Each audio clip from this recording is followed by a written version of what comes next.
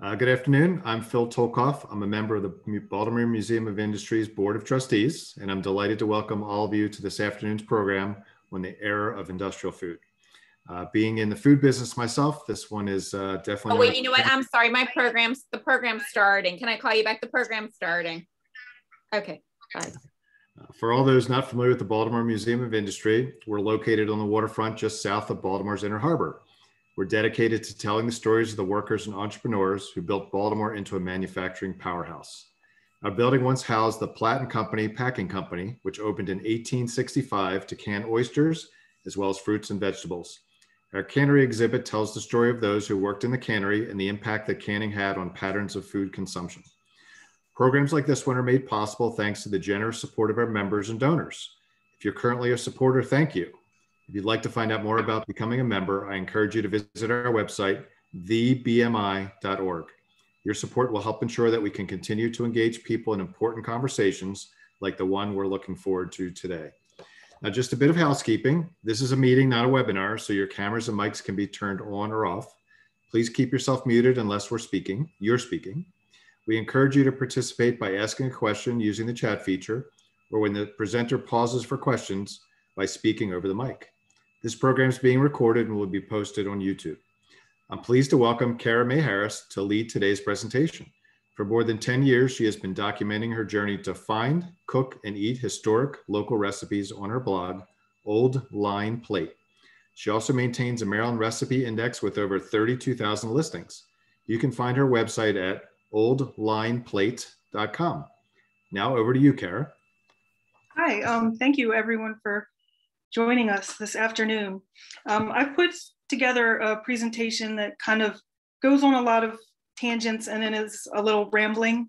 I'd like to keep questions to the end. So if anything catches your attention that you want to ask about, certainly feel free to bring it up to elaborate on later. And you can always reach out to me also after the presentation because I never get tired of talking about this stuff. A little background on me. In addition to what was just said, I collect these cookbooks. Oh, let me get on the slideshow. I collect these cookbooks from Maryland. I make their recipes. I do research on the people and the places behind these different recipes and the ingredients, the food culture of Maryland. In doing so, I've learned that Maryland food used to be famous across the Western world. There were people who would come to Maryland, to Baltimore, to dine in our fancy hotels and try these different famous specialties like terrapin and canvasback duck and deviled crab, and a lot of dishes that we might not even know about or have access to today. A lot of people don't think of Maryland as being the South per se, but the important background of our food culture is that this concept of luxury hotels and dining really did evolve from our legacy of slavery.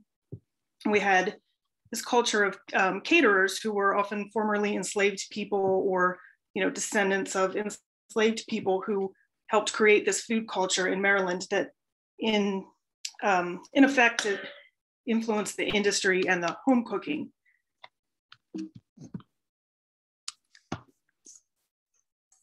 So the main thing I am interested in is home cooking. A lot of recipes that people made at home didn't necessarily make it into cookbooks. People cook intuitively. A lot of people who made cookbooks were wealthy women who would fill these cookbooks full of fantasy food that they'd make for their guests or maybe never even make at all. So they don't necessarily represent the full picture of food culture, of what everyday people would be eating in Maryland and elsewhere. So in order to try to do more research on the real food that people were eating, I started doing a lot of research in newspapers. And this is when I came upon the dark side of Maryland food history. There's practically no dish that I've done newspaper research on that I have not found someone who died from eating it. Vegetables, ice cream, beverages, inevitably you find these stories of food poisoning. In the early 1900s, people had very little idea what was causing this. They didn't really know how to detect it, and how to stop it. The term ptomaines is used here just to mean toxins of food that's kind of decaying, but it also kind of became a catch-all for some of the other circumstances that would lead to food being dangerous. People getting sick from adulterants or even occasionally intentional poisoning, which we'll get to in a minute. So this was a very chaotic and dangerous situation surrounding food at the turn of the century. And then into this situation, we add mass food production. As BAMI patrons know, Baltimore was really an epicenter of canning and developing technologies in order to preserve these foods, and then preserving the food that came in through the ports and through our, through our state's bounty, things that were harvested here. So I started to think that maybe this canned food revolution saved a lot of lives by taking out this factor of all this mystery, ptomaines, and death, and creating food that was consistently safe to eat. Then I began to learn that corporate processed food, pardon the pun, but it opened up a whole other can of worms. I knew there were problems with adulterants and fraudulent food merchants watering down their products. This 2018 book, The Poison Squad, by Deborah Bloom, really opened my eyes to the scope of how rampant and brazen the problem really was. One item in particular that I have found a lot of mayhem surrounding would be ice cream. It's a very obvious vehicle for adulterating.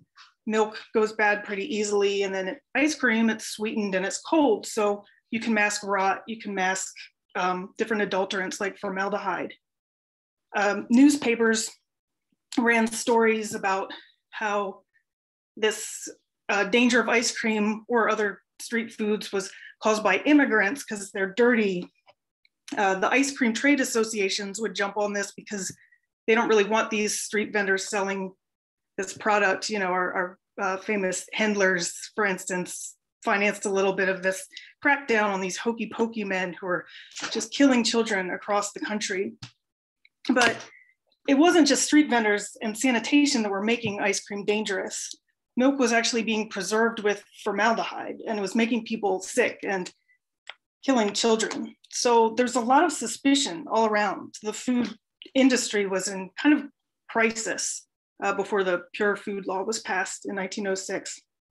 Here we have some clips where canneries are blaming their foreign workers on their unsanitary conditions, and candy manufacturers color their candy with toxic chemicals. So children, this would be sold directly to children. And then we have different defenses that it's safe to eat crab, or it's safe to eat oysters that are in waters that are filled with sewage, because this is the late 1800s. And these oysters are filtering out water and lots of dangerous things. So in addition to all of this, I've also found a lot of stories of people being suspected of intentionally poisoning someone with food. Sometimes these stories made me wonder, some of these stories made me wonder if these were all necessarily poisoning, or if it was just bad luck based on all these other X factors that we have going on and false accusations. This particular story up on your screen right now is a pretty famous one, where a couple eventually, they found subsequent evidence. The papers were keeping up with this over a bunch of months. It was a very high profile story that originally started with suspected food poisoning and evolved into where a jury thinks that the victims were intentionally poisoned. They ultimately found the suspects that they couldn't determine that it was necessarily them who did the poisoning. But this is just one example of, I was just trying to research smear case on here, and I came across this whole world of trajectory just based on someone eating something and getting sick and dying, and it turning into essentially a Baltimore scandal of the year. This was in 1911. So when I find stories like this, I just have to follow them and find out where they go. So my research kind of goes all over the place based on starting with a food item. And so many people died from these ptomaines, that the dangerous preservatives like formaldehyde, they might have seemed like maybe a good alternative when they were first introduced. People were also preserving food with borax and salicylic acid. There weren't established ways of determining whether these ingredients would really harm people over time. And again, you had so much rampant, you had so much rampant indigestion and food poisoning. It's pretty easy to cast doubt onto what exactly was making people sick. So corporations took advantage of this situation before the Pure Food Law was passed. You had companies bleaching flour with nitrogen peroxide. People would dye wheat, with clay or something and sell it as ginger. Burned shells being sold as pepper, charcoal and sawdust sold as various spices, and a lot of honeys and jams were just dyed corn syrup. And big brands were doing this. There's a case in 1916 where McCormick actually got in trouble for essentially watering down their pepper with some kind of plant shells. You can look up the court case because it's called the United States versus 6 barrels of ground pepper. So McCormick got fined for this, for allegedly not selling a product that was 100% pepper. The situation was so rampant that the Heinz company actually built its whole reputation by marketing the fact that their ketchup was made from tomatoes and preserved without chemicals. At the time, a lot of ketchup was apparently made from pumpkin or leftover fruit and vegetable scraps that were pureed and then just dyed red. So people really didn't know what they were getting when they bought a bottle of ketchup until Heinz kind of touted the purity of their product. Of course, the outrage around this started to swell eventually, and soon laws were being passed to make food safer. Companies began to market their purity and cleanliness as part of their brands. So this is when you start to see a lot of photos of these factories showing everyone in crisp white uniforms with clean floors, making sure that everything's clean to give the consumer and the market in general an idea that these canned foods were safe to eat. And in other instances here, we have a product named Cotiline that's pretty much being marketed solely on the basis that it won't make you sick. So it's the industry kind of pivoted to this. Good Housekeeping magazine famously touted itself, you may have heard of their seal of approval. They touted itself as a guide to help women make these choices for their family. Because at the time it was really considered, you want to feed your family wholesome food, which in addition to being food that's nutritious and will help your husband succeed and your children grow, obviously that also entails food that won't kill them. So Good Housekeeping had tested a lot of these products and actually had a man who would approve which ads ran in the magazine based on products that he approved of.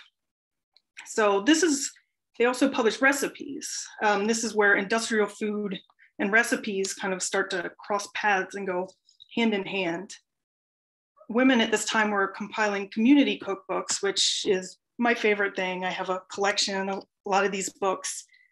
They were used to raise funds for churches or different social groups. They're my favorite because they have a lot of names of the people contributing the recipes. You can see a lot what people wanted to show off about themselves. The women who compiled these books were actually very marketing savvy, and they incorporated new technology. They solicited ads. This is an example of a chafing dish, which is, if you look in any cookbook from the area, you'll find a section of chafing dish recipes because this device really caught on and women would incorporate recipes and then solicit an ad from a chafing dish manufacturer. Baking powder was a really big recipe that you find a lot of product placement in community cookbooks for. It revolutionized the way that Americans baked, but there was this whole situation where the different baking powder companies, this book here called The Baking Powder Wars gets into this. The different companies were in a competition where a lot of their marketing entailed pointing out what's dangerous about their competitors and what's safe about their products. So you had to really convince people to try these products at home with all this scary propaganda going around that this baking powder is dangerous or that one isn't. So home economists would put together books using these products and convince housewives essentially that the products are safe, and also have a bunch of really tempting recipes that you want to try that you finally have to give in and try the baking powder if you want to eat this strawberry shortcake that looks so good. I think that goes a pretty long way when you think about it towards getting people to try something new. And baking powder and Jell-O certainly caught on because of these kind of recipes. Sorry, cat is distracting me again. Other ingredients didn't fare quite as well. These are a few corporate cookbooks. I just put this slide in here because some of the recipes in these books, they say they were actually solicited from local women. So you can see how a corporate versus community cookbook is not really such a cut and dry thing. There's really a lot of give and take in between the two, where the product placement makes it into the community cookbooks and then the home developed recipes make it into the corporate cookbooks.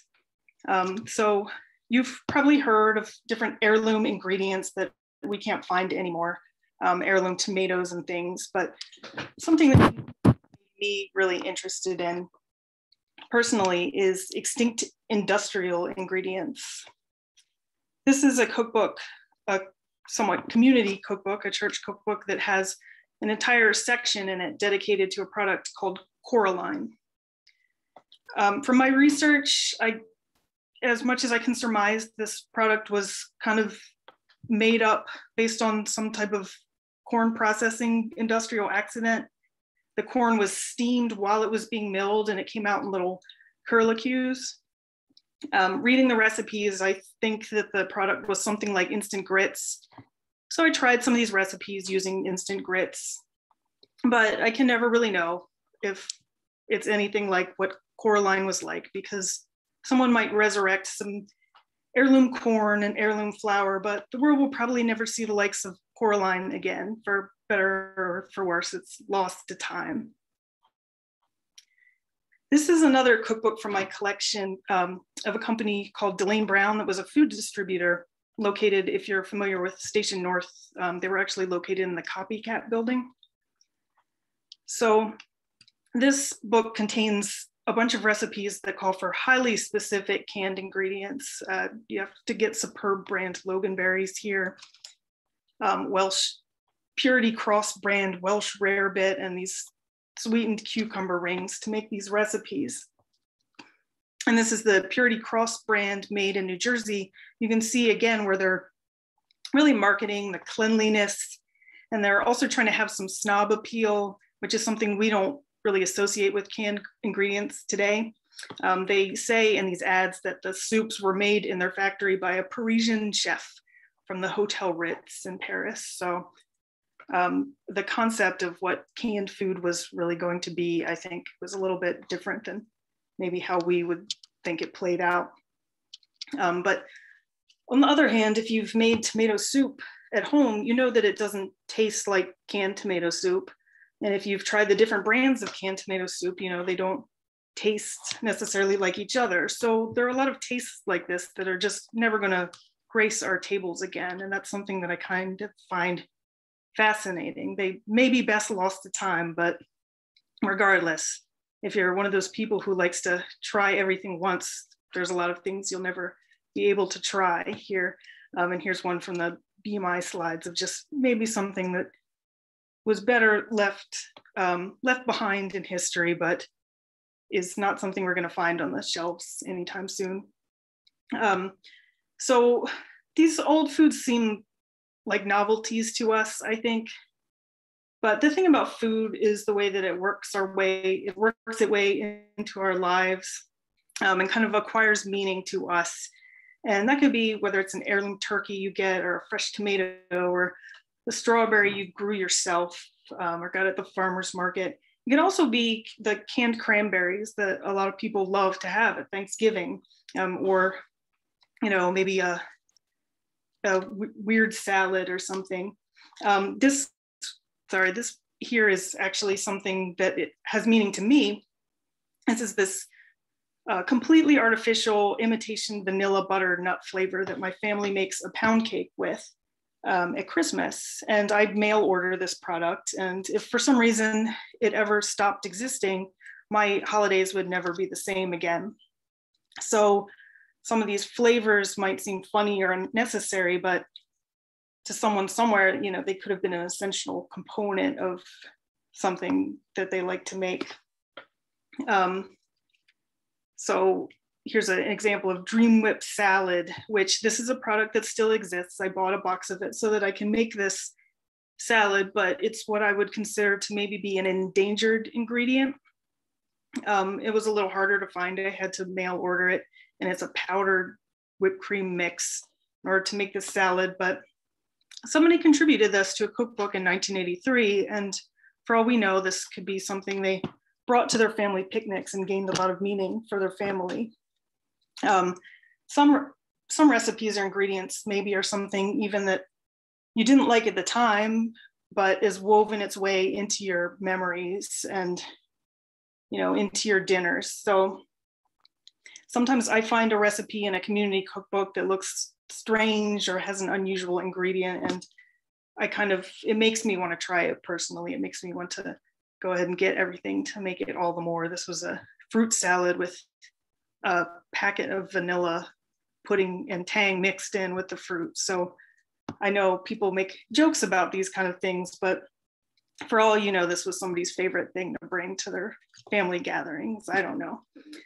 Here's a final slide from the BMI provided to me that are obviously products we're not going to probably ever get to try in our lifetime.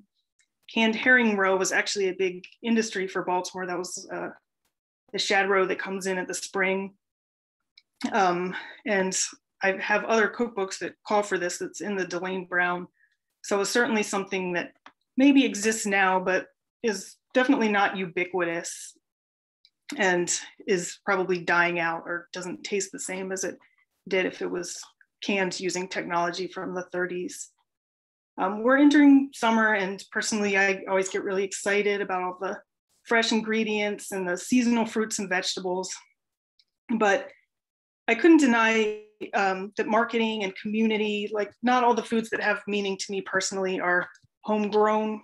I'm just thankful that I can enjoy these foods safely or relatively safely.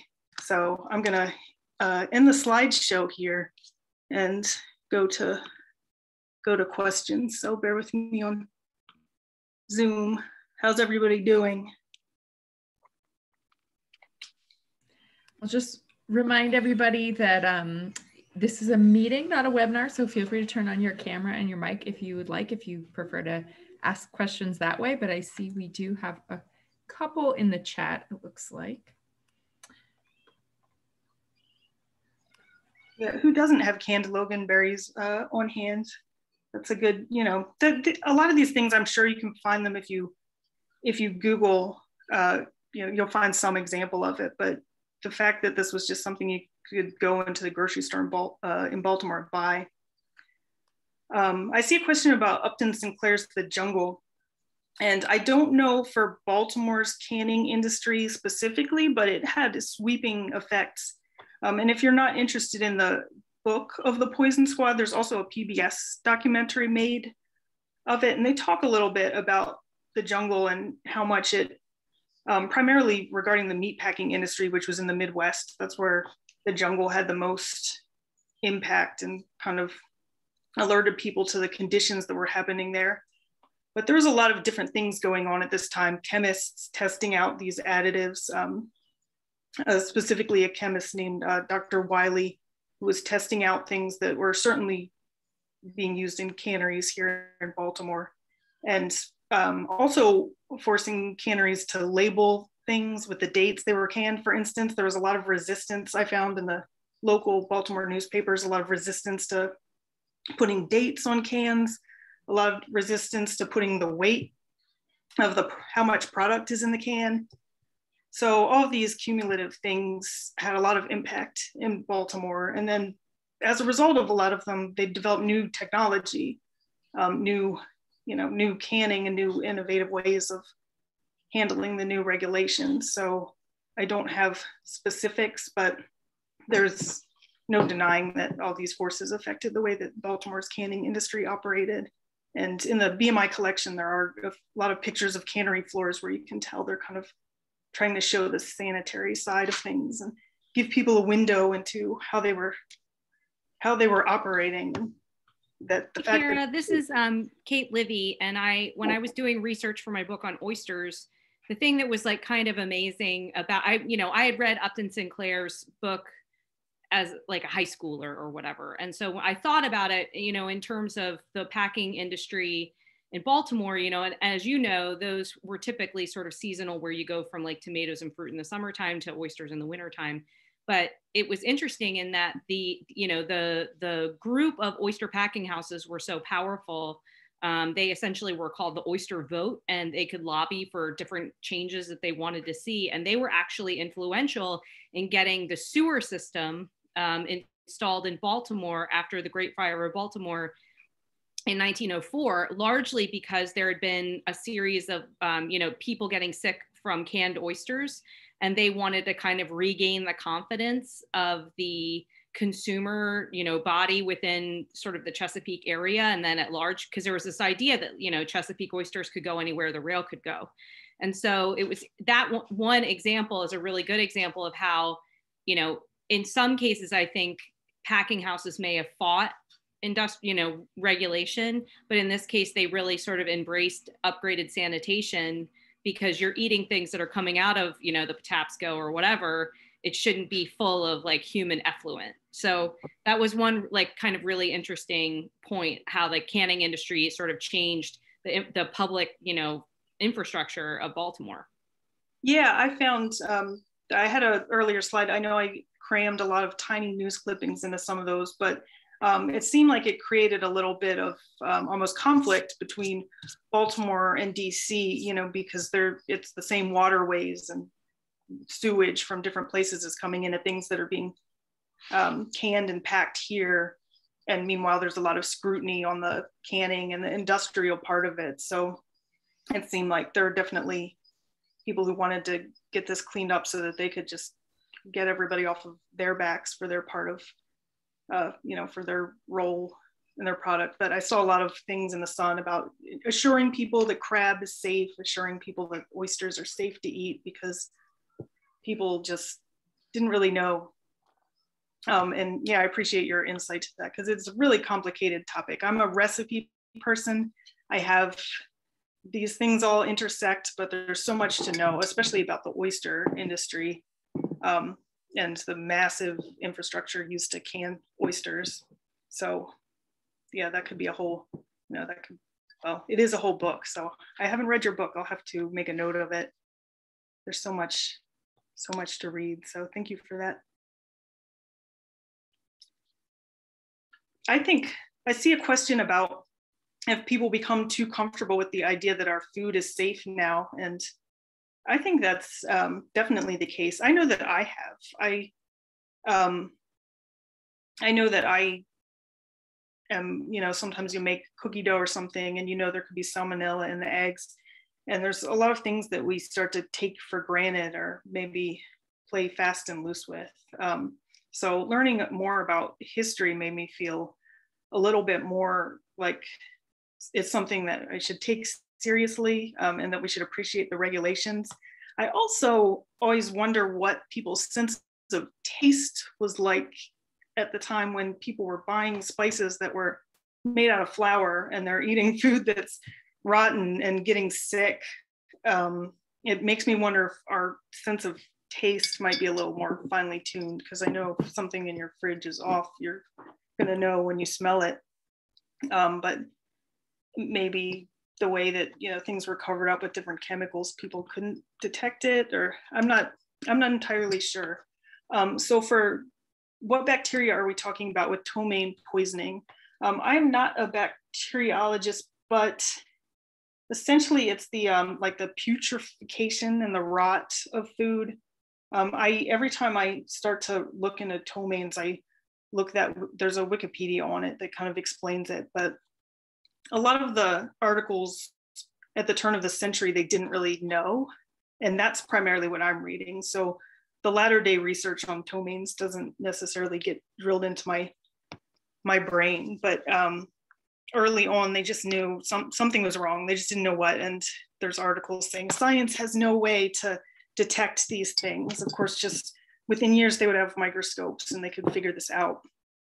So the ptomaine thing, like I said, I found it to be kind of a catch-all for food going bad. But if you look it up on Wikipedia, it is a little bit more specific about specific toxic compounds that come when food is rotting in your fridge or elsewhere. If everything was bland or tasted bad, you wouldn't know what it was supposed to taste like. Yeah, I wonder about that. There's really no way for us to know what people were tasting when they bought this rotting food, or this formaldehyde allegedly has kind of a sweet taste, which was a big problem with the milk.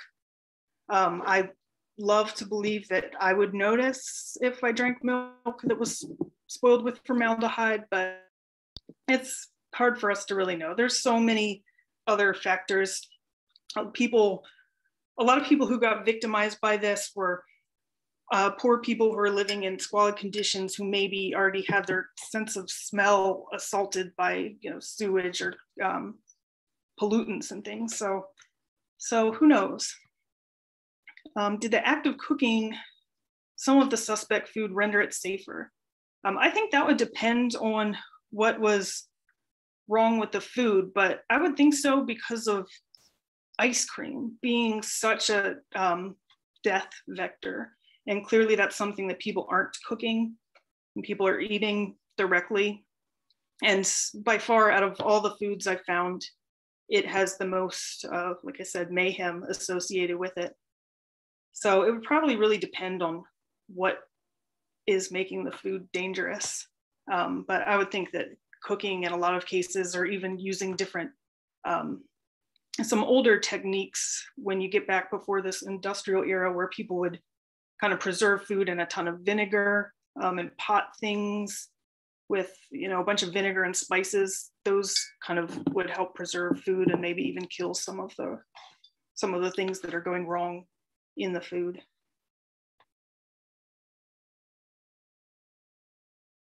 Does anyone else? I see some talking, but I can't hear anyone. Thank you.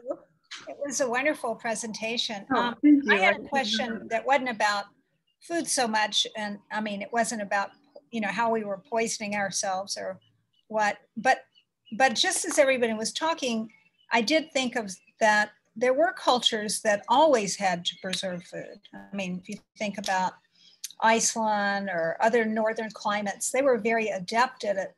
Did you find anything in cookbooks, like regional cookbooks, where people talked about old methods of preserving food? So I have some of that. And to go backwards a little bit, one thing I didn't mention, a factor that contributed to this chaos was really the urbanization of America. So a lot of people were coming to cities and weren't producing their own food. They're buying food that's been through a whole chain of people and they don't know how it got to them. And our country is kind of figuring out how to feed a lot of people at once in a totally new and different way. Yeah, I have some older cookbooks. As I mentioned, some old family recipes don't necessarily make it in to a lot of cookbooks, but older preserving methods include like something called like potting, where they would put it in like a clay pot or a glazed container and cover it with fat and cook it down so it's kind of an airtight seal. In the 1840s, Elizabeth Ellicott Lee, who wrote kind of the first cookbook by a Marylander that was widely published and distributed, she has a little bit about preserving food in clay jars, but there was actually a risk with that because some of the glaze, and people were aware of it, she mentions it in her book, some of the glaze in certain types of vessels could react with vinegars and things that you're using and could become toxic. So people really had to know what they were doing when they were preserving their own food. But of course, we know that people did know what they're doing because every culture has their own different ways of preserving and keeping this food. But it's a lot of the industrialization and people no longer living that way that separated people from their food and started to make things really dangerous on a big scale.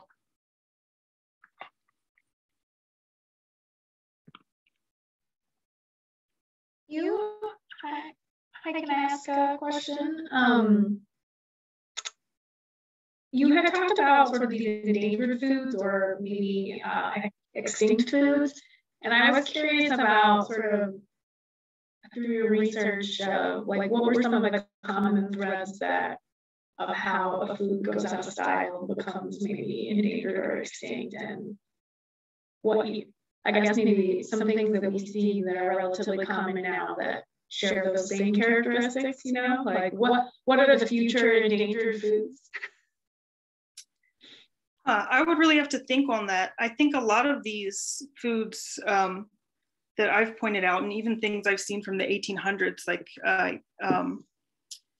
a Maryland cookbook from 1870 has a recipe or two that involve powdered sweet potatoes, essentially instant sweet potatoes.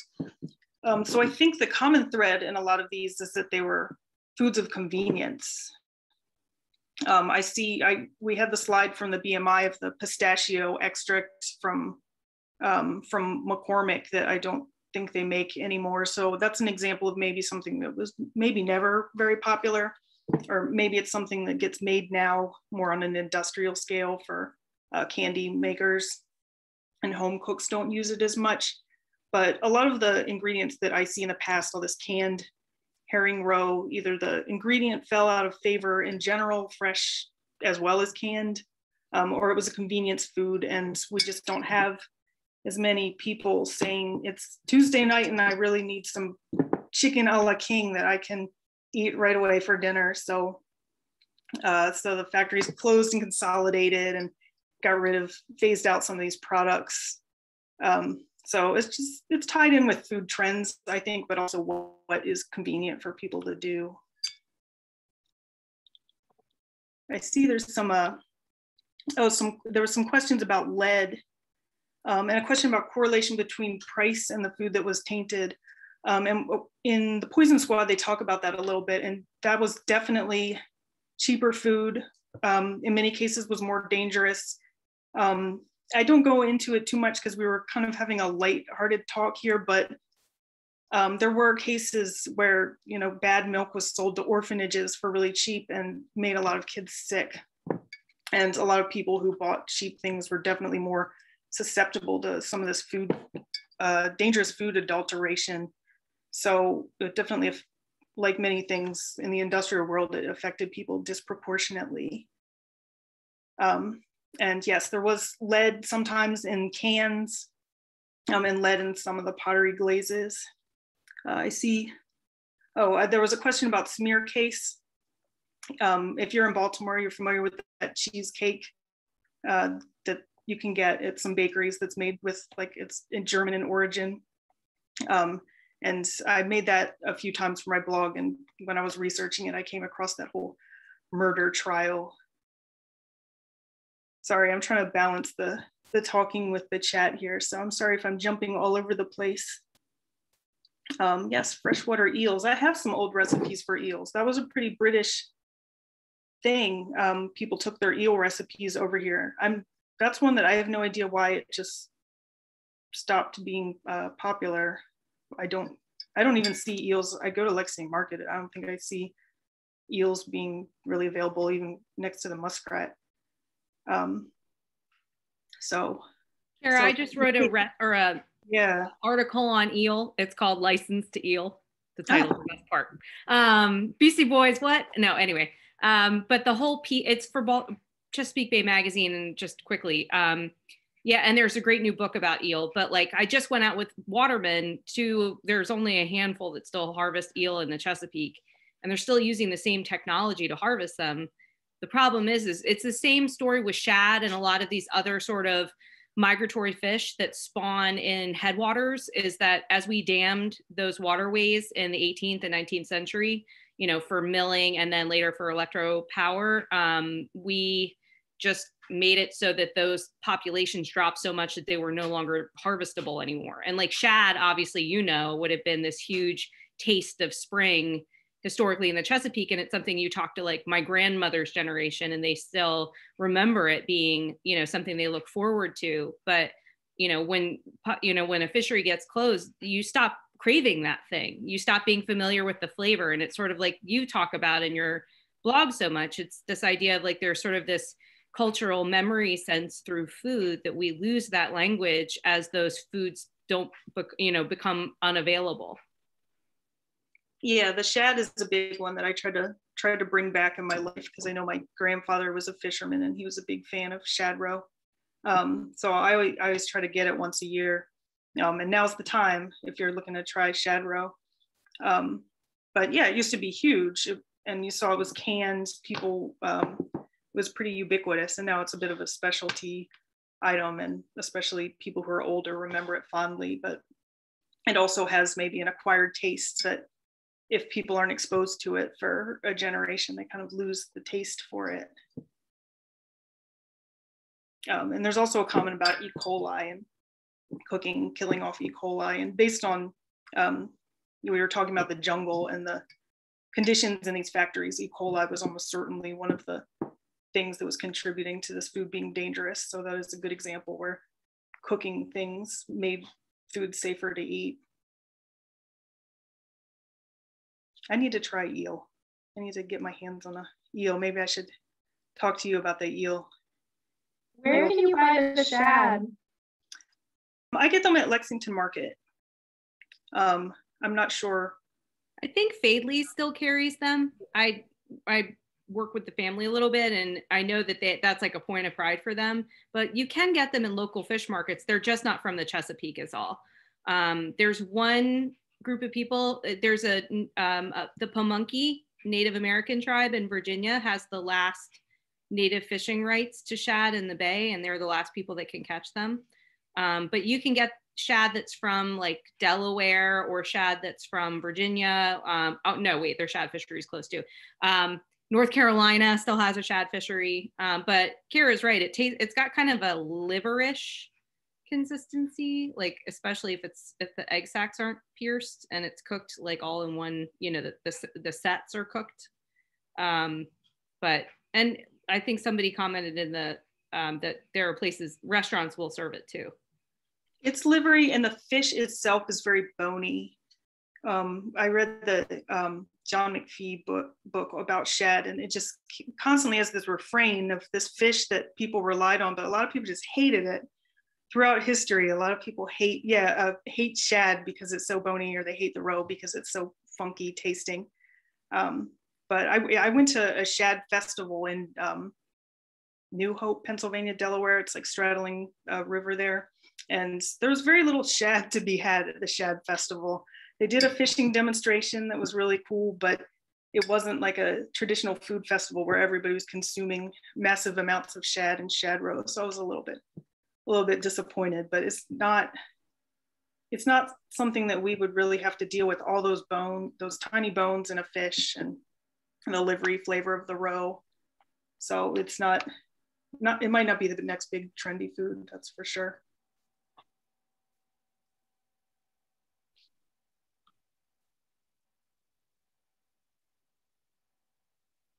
I have another question about community. Do you see, I'm also interested in community cookbooks. Do you see them, are they still alive and well, or have food blogs sort of taken over I'm curious your opinion about sort of like the evolution of community cookbooks and how that fits in with the internet. Yeah, I feel like the internet really put not the ends, they still exist. I have some that are from the 2000s, but the internet really changed the way that people interact with recipes in general. The way that I look at cookbooks historically, is that a lot of cookbooks, especially people's handwritten or cookbook collections, they're based around foods that people fantasized about eating. We think about people and their boards of internet recipes that they're never going to make as being a modern thing, but that's an age-old tradition, thinking about food that you'd like to eat and maybe never getting around to it. So the internet kind of gave everybody a more convenient way to amass all these recipes. And at the same time, people don't really go through the effort of compiling these community cookbooks like they used to. Someone I know put together a benefit cookbook in early kind of quarantine COVID that was a digital version. So I have heard about people doing that, but it's so much work. And people put a lot of work into illustrating these books and compiling them, and in some cases, testing the recipes, not all cases. So it's so much work that I don't think that the small churches can really depend on putting together a book and having everybody in the parish buy a copy, like you could even in the 1990s. But I could see them making a comeback. I always fantasize about, kind of putting together something, just because if they don't function as a cookbook, they function as a historical document of the food of a community. So I hope they never go away completely, because there's something really precious about that to me. We made one for our holiday party at my office this year, a digital one. Yeah, maybe I should talk to the Pratt Library or someone about trying to create a repository for those kind of things, because the digital stuff, it's never going to turn up at a yard sale where I'm going to find it. So hopefully there's some way to kind of collect those and document them for the future. Oh, thank you for the kind words in the comments. I know I'm very awkward in these talks and I get winded with my asthma. And my thoughts run away from me. So I really appreciate it. If you're enjoying my website and enjoying talking about this stuff, I really thank you all for coming out today. Was there any questions in the chat that I missed? Hopefully not. It's hard to do both. Oh, Hokey Pokey ice cream. That's a good one, and can send me on a huge tangent, because Baltimore had a really active street food culture. I read about it in travel journals. People came here, and compared to other cities, I guess people ate kind of on the fly in the streets of Baltimore a lot more than in other cities for whatever reason. And that would be deviled crabs and of course snowballs.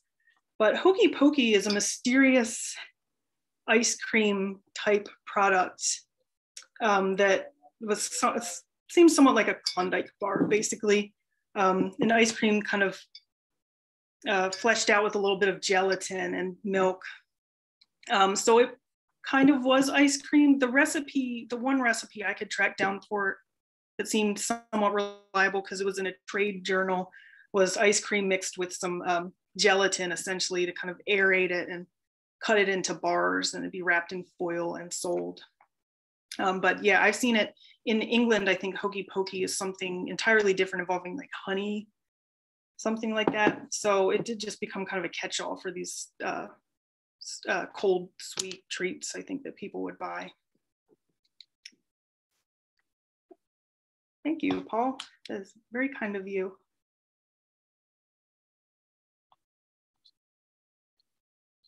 Are there restaurants in the area that specialize in old Maryland foods?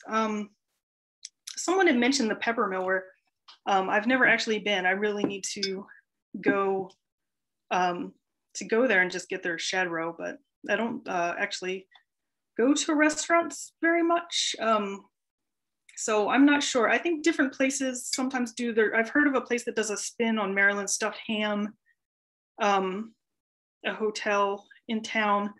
I actually had been meaning to compile a list on my website to kind of help people find those kind of things, like beaten biscuits and lost Maryland foods, but it's going to be a lot of work to keep up with since places come and go. So I can't think of any one place off the top of my head that's really old Maryland through and through. You kind of have to go, because there's so many different cultures and cuisines. So you kind of have to go around the state and try all these different things. It's not really a big catch-all. I think that you could go to a restaurant and get the full Maryland experience. Maybe if someone wants to give me, $5 million, I'll put it together. So investors, come my way. I just double checked. I think you've got all of the questions you were able to respond to. And yeah, I just must echo my thanks, because this is just, there's so many different parts to this story. As you mentioned, the home cooking and the industrial and the cities. And I mean, there's a lot going on. So thank you for this really interesting window into Baltimore history.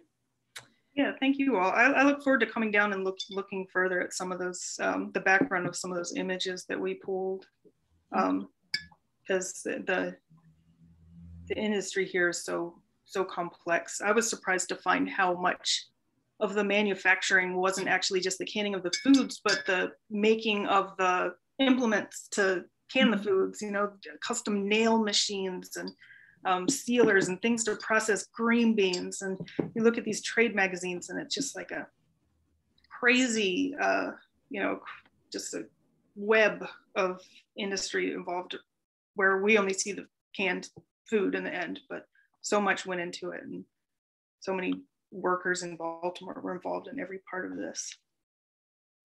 Yeah, someone mentioned the Fenwick Bakery has good non-poisoned smear case. Smear case is a really undervalued Baltimore food, so I highly recommend everybody follow Rachel's tip and go check that one out. That's a good example. Someone asked about Maryland food. The bakeries, you can get the peach cake in a smear case, and it's coming in the summer, so now's the time to do that. Yes, the Ivy Hotel, that's the place that I think they have like a stuffed ham terrine or something like that someone told me about. So if anyone tries it, let me know how it is. Stuffed ham is, I won't go on the stuffed ham tangent because we all have places to be this afternoon. So. Well, great. I think that seems like it wraps it up, but if anybody has other questions, feel free to put those in the chat or contact us, and appreciate everybody coming today. Thank you. Yeah, thank you all so much. And yeah, I love it when people reach out to me, so feel free. And thank you for putting this together. Do you need anything else from me, or are we just all